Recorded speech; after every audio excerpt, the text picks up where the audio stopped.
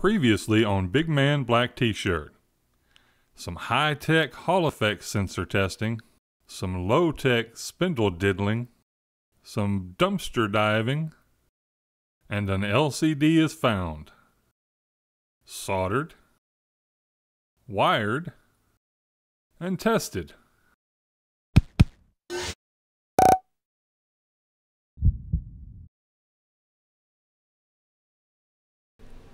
This is a little Arduino Nano clone, $3 on eBay, works wonderfully.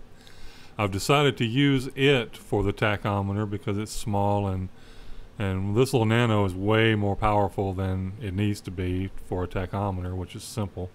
But, you know, it's $3 and I have them, so I'm decided to use them. I first decided to put it in this tiny little black project box here that I already had I'd used once for a PIR motion sensor.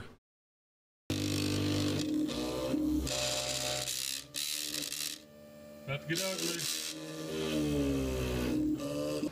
So I believe I successfully got it ported over from the Arduino Uno to the Arduino Nano clone, which I will use in the final tachometer. Everything's working except I haven't. Now I need to connect the spindle, the Hall effect sensor input, take it over to the CNC and see that it actually receives. I'm optimistic, but we will see. And if that works okay, then I'll do the finalization of pulling the Nano out of the breadboard and doing the final mounting in the box. The other day I was looking for the OLED to use on this and I couldn't find it. I found the OLED. It was right in that box that I was looking through. I expected it to still be in some kind of container that, you know, the packing that it came in, I didn't expect to be out loose like this, so I just didn't see it. But I could have used the OLED on this, but I guess I'll go ahead and use this, and I'll just use the OLED for something else. I think I'm going to connect the OLED maybe while I have it here on the breadboard just to see it working. Yeah, I'm going to do that right now because I don't feel like doing anything else because it's 2 a.m. on Sunday and I didn't win the Powerball. Go figure. Although I've decided to use the LCD for this project, I wanted to just hook up and test the OLED display just for the hell of it.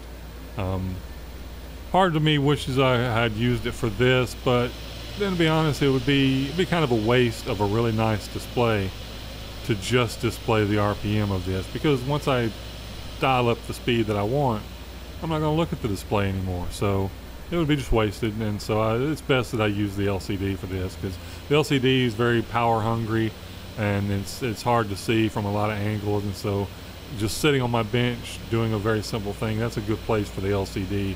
I'll save this OLED for something else, but I thought you guys might want to see how nice it looks. Never seen that.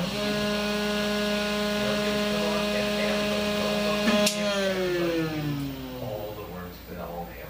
I don't know when hair came out. Yep. That happened.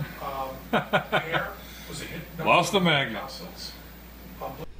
Here's a close-up of the top of the spindle. You can see the magnet on the far side is still there. The magnet closest to you is gone. Silicon will not hold. JB Weld time. So I had to abandon the small little black project box because there just wasn't enough room with the wiring. I could have crammed it all in there, but the wiring would have had to have been just all crammed together, and I just didn't want to do that. Because you know you ask for trouble when you start cramming wiring together. So I put it in this weatherproof box that I've had it for years and hadn't used it, and so I decided to put it in there and just milled out the clear front there and mounted everything in there so you can see the little Nano at the bottom. I got the connection for the Hall effect sensor here with the power input, the little 2.1 millimeter barrel jack power input on this side. I got the potentiometer. That's for adjusting the contrast on the backlight or on the LCD. I wound up with a problem with the LCD in that the LED backlight, the backlight for the LCD was way too bright, and so I had to go in and put, I believe it was a 4.7 ohm resistor in line with the ground to drop the backlight down a little bit, so it wasn't washing out. So this is how it looks, all finished and mounted, and it looks really nice. It's easy to see, and so that's going to be a nice little addition. I like being able to just glance down and see where I'm at, and also it'll show me in real time how much my material is bogging things down, because it'll drop the RPM in real time and show me, okay, you're losing 2 or 3 or 4 or 500 RPM here. Might be time to crank that speed up a little bit there, buddy.